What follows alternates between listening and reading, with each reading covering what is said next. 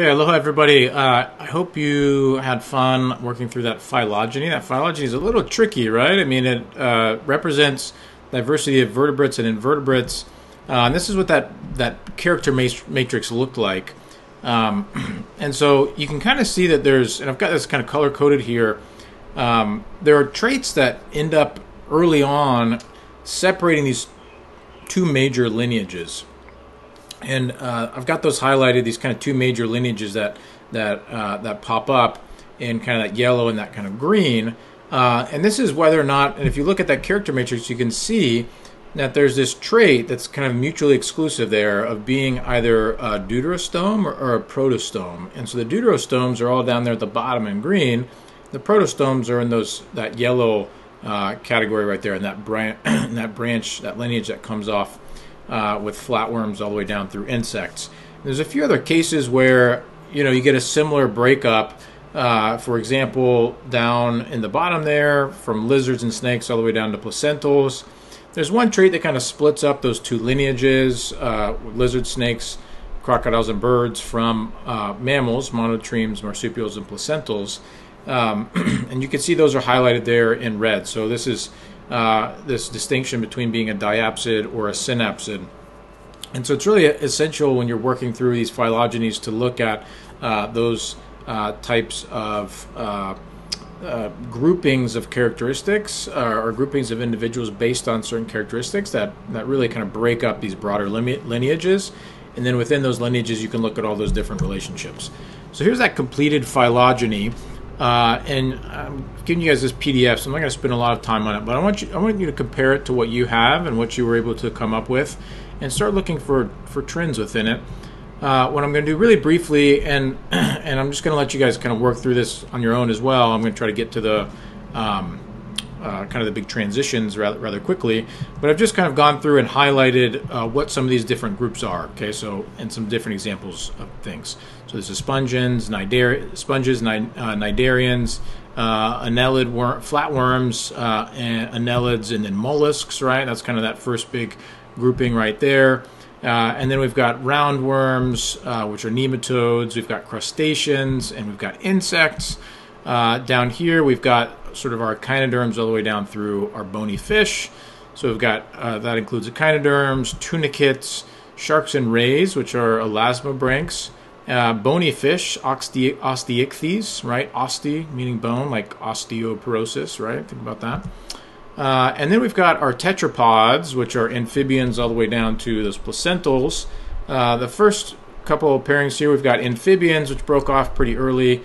And then we've got our reptiles, right, which are really our diapsids here, which are lizards and snakes, crocodiles, and then birds, which also belong to that broad grouping. And we've got this last lineage here, which is comprised of mammals. And so we've got three different types of mammals. We've got monotremes, which include things like the echidna and the duck-billed platypus. So they're strange. They produce milk, but they still lay eggs, and they are warm-blooded, and they have fur, but anyway, they're just this weird mix of things. Marsupials also produce milk. They also give live birth. They give live birth. They have fur. They have hair. But instead of laying an egg, they give birth to a really, really premature baby, and then that baby develops inside this pouch. And they have placental mammals, which hold on to their baby inside of the body and feed their baby via the placenta until, for as long as possible, basically, in many cases up to almost a year or more. And then they give birth to a relatively mature, a relatively precocious offspring that's then a little better equipped to live in the outside world. So let's walk through a few of the major transitions that I had you think about and talk about. First one's bilateral symmetry. So remember, we talked about this in the overview of animal diversity. This led to increased mobility, where you've got radial animals that are oftentimes like stuck in place, or sessile, or they're planktonic. And this symmetry, this bilateral symmetry, allows organisms to take the world head on, whereas that radial symmetry allows them to sort of meet their environment equally well on all sides. Another point here is that bilateral organisms have a much more developed central nervous system, and that enables them to coordinate these really complex movements. And so that, that bilateral symmetry was super important when it came to driving the diversity of animals, because it increased sort of the intensity of these interactions among species, of predator-prey interactions and competition that led to new adaptations to catch prey or to avoid being eaten. Another important trait was the evolution of vertebrae. So this led to, or was resulted from, this duplication of Hox genes, which we talked about previously. In most vertebrates, the vertebrae actually encloses and protects the spinal cord, and then together with the muscular system, this vertebrae helps coordinate more complex movement. Okay, so we've got some really cool stuff going on there. Tetrapody, the evolution of 4 limbs and sort of moving onto land, was another really important characteristic in animals and vertebrates in particular. This facilitated that that transition to land and then eventually to the air. So what's thought to have happened here was that sort of lobed fins in ancient fishes gave rise to limbs and feet that could support the tetrapod's weight on land.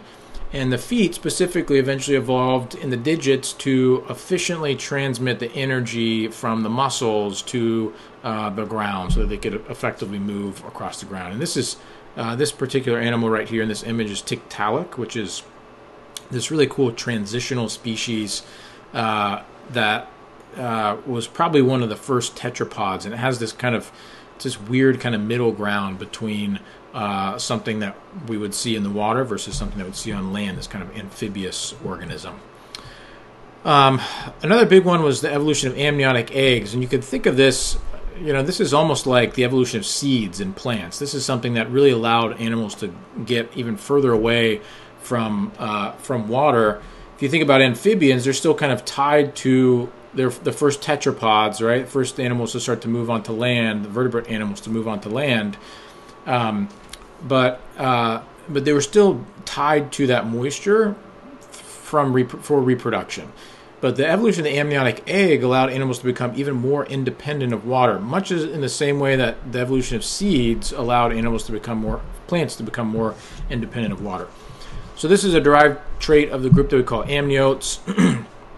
This was a huge innovation for living on land, for terrestrial life, because it allowed the embryo to develop in sort of a private pond, in this kind of self-contained private pond within that amniotic egg. The shell slows dehydration of the embryo. There are specialized tissues within the shell that allow for the storage of wastes, transportation of nutrients, the transportation of gases. In some species, that embryo ends up developing within the amnion inside the mother's body. So that was something that evolved later, is that egg was then sort of retained in the body, and we call that viviparity. And so there's a few different forms of that. The true viviparity is when an organism gives birth to a live young, and the young obtain nutrients from the mother's blood directly through what's called a yolk sac placenta. So that's actually derived from that amniotic egg. Oviparous species, which lay eggs that hatch outside of the mother's body. And then ovoviviparous species are those that retain fertilized eggs in the body, in the oviduct. Those eggs then hatch in the uterus, and then they get nutrition from egg yolk, not from a placenta. But it's basically an egg that's retained in the body, and the embryo develops in a way that's very similar to the way it would be developing in an egg outside of the body, and then they give birth to live young. So I want you to think about, what are some advantages of live birth, and what are some possible disadvantages? So advantages could be, if you're able to carry your young around, that might be nice, right? You could you don't have to worry about leaving your eggs behind and your nest being vulnerable. You can kind of always have them with you. But at the same time, that presents a challenge, because then you have all those eggs in your body, or these developing embryos in your body, and that can increase weight, make animals more sluggish, make them more vulnerable to predators, and so those are some possible disadvantages there.